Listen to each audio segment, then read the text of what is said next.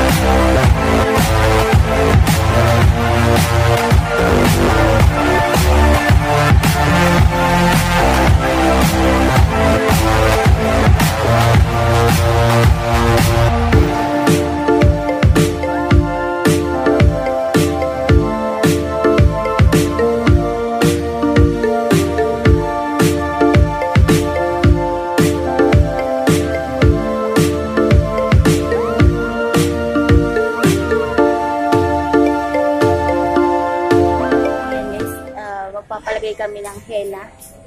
Ayan. Normally, henna is for wedding, right? Wedding, yeah. So, 2019 years lah. 2019 all fashion. Okay. Yeah, before 2019, ayan. Ano talaga nila yun? Traditional accessories for wedding. Yan, yeah, before their wedding. For Malay traditional. Yeah. Mga ano. Actually, it's Indian, right? And Malay adapted it. Yan. Malaysian culture, inadapt nila yung paglalagay ng henna sa kamay. And we will try it now.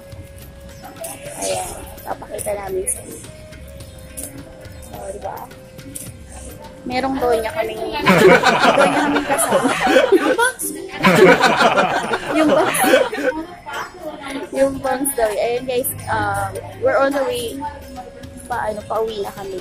On our way to home. And bago namin syempre lilisanin ang Indian temple or Indian dito sa Batu Cave. Ayan. So, try namin yung one of their tradition. Yung paglalagay. Henna tattoo. Ayan, try natin. Inside the Batu Cave guys, they offer 40 ringgit. Luckily, we found this stall near the train. Ayan, 10 RM lang dito. Honestly, left.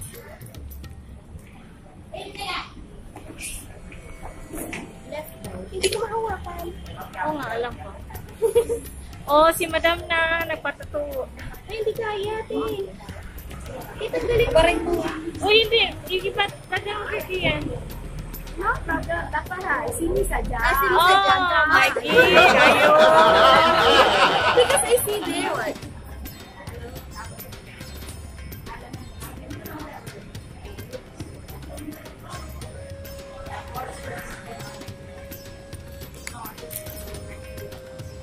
Nagagawa yun.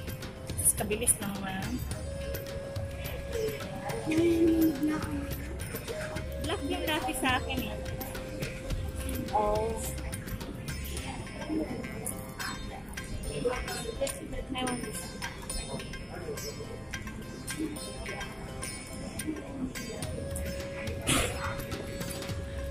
Maganda pala ang brown din.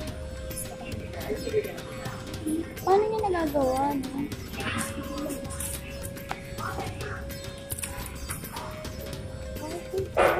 Very fast also.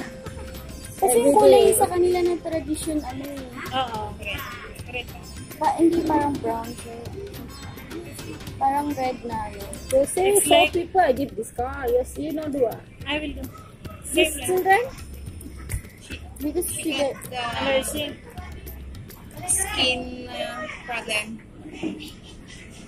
I thought the mother will allow, but the mother said no. Who's mother? The baby? The one. She. Beside you. Oh, Merida. You talk to mother. Always like that, huh?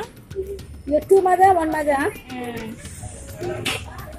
Tambah, sikit-sikit sa 15. Oh? Ah, semua 15 ya. Ini dan doon. Relax. Relax, so I try the ground. Oh, seems like you are just playing, huh?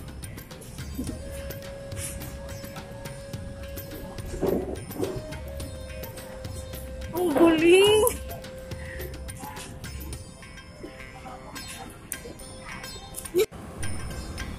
The earliest known application of henna for the purposes of body art dates back to the Bronze Age, where it was used by young women in the Eastern Mediterranean during festivals and celebrations.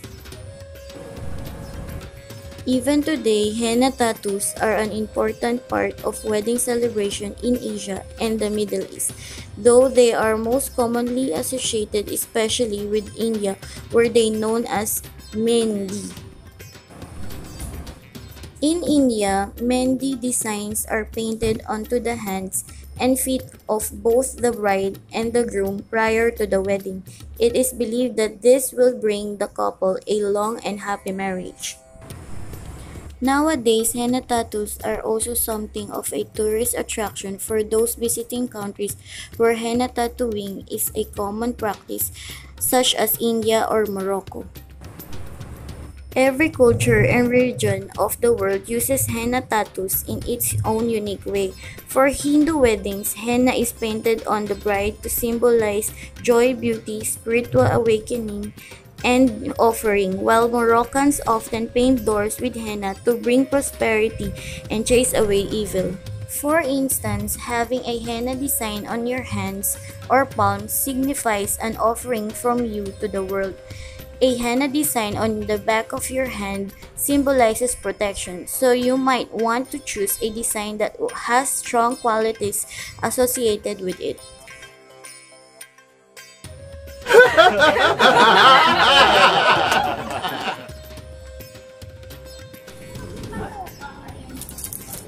Mabili tayo? Nabili tayo. Pili na. Pili na. Gusto ko yung vintage. Gusto niyo sa akin? Parang pareho na tayo. Yes, gusto ko yan. 350 ang isa na ako. Bayaran mo muna lang. Mahihanak ako ng 350. Bakit walang Batu cakes? Ay, Batu cakes pa yan. Ano sa'yo, te? Ako Para gusto ko saan to tayo? vintage. Ako rin, gusto ko rin yan. Yan. Sige, parang di naman nakikita. Ayan. So, bibili kami. Ayan. Hindi mo maganda o. Oo, no? Ano? Ito o yun. Hmm? Ito o yun. Ito na lang.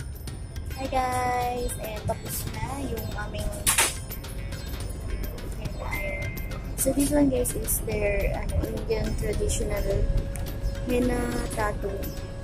Ano nila yan, accessories or parang inaano nila yan, ginagawa nila yan lang twist sa ano nila, yung pag ikakasal sila, ganyan. Tapos, sa pagdaan ng panahon, parang it became fashion na nila. Kahit anong occasion na lang, kung halimbawa, ayan, before New Year or before ng ano nila, Raya. Raya kasi dito is parang fiesta or New Year nga, gano'n. So, nagaganito rin sila. So, ginawa na rin nila ng fashion sa mga turista. Pwedeng ipatry. O, diba? Ayan. Yung mga, ito simple lang. Ito, pinaka-simple. Ayan, pinaka-simple. So, yung pinakamaganda nila, lahat ng fingers nilalagyan. Tapos lahat ng mga nails, may kulay yan. O, sinisimbol. May symbol sa kanila to. Pero dahil ngayon is ginagawang fashion na siya. Ayan, so, pinaka-simple na lang. Actually, ito yung pinakamura. Yung pinaka-simple, pinakamura. Diba? Ayun yung pinakamura, guys. Ayan, 10 RM siya. 10 RM, pero makakahanap kayo ng ano lang, ng 5 RM sa ibang lugar. Ayan, pero, cute, diba? Ang ganda. So guys, I think dito na mag-end ang vlog natin. And so Kita tayo ulit. Ayan, actually, nasa train na kami. Ayan yung train. So guys, ito yung ano nila, PNR or PNR ba yun yung tawag sa Pilipinas? Yung pinaka lumang ano ng train.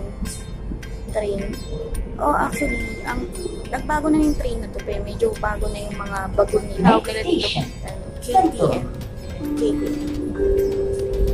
So guys, ayan. See you again later. Bye! Thank you for watching and don't forget to subscribe.